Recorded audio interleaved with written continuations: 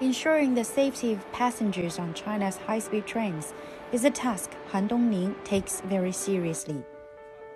Han is a senior technician at the CRRC Changchun Railway Vehicle Company, which was founded in 1954, and 53 years later evolved into one of the world's leading manufacturers of high-speed trains. His department conducts what's called commissioning. It's the final check of every high-speed train, the last step before delivery.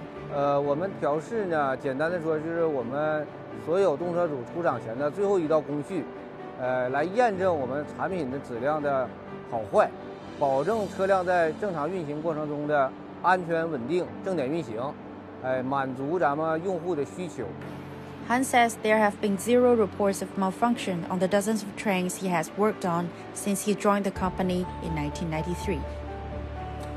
It requires a comprehensive knowledge of train engineering and meticulous attention to detail, from train's braking system to the plumbing in the restrooms. It's not just the high standards of safety and quality control that lie behind the CRRC name, but the speed of manufacturing and the high levels of technology utilized on these trains. This manufacturing base covers an area of 45,000 square meters.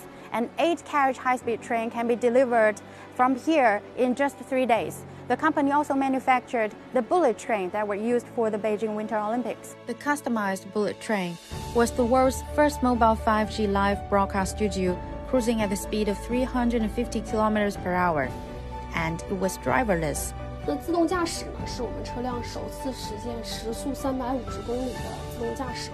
那车辆可以实现到站自动停车、自动开门，那么离站呢也可以自动关门、自动发车，这个呢是可以实现停车精度在0.1米范围内，这个呢是世界首创。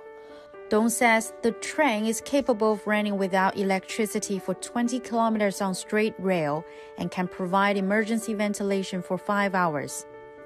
CRRC Changchun Railway Vehicle Company has exported its products to more than 20 countries and regions, including the United States, Australia, Brazil, and Singapore.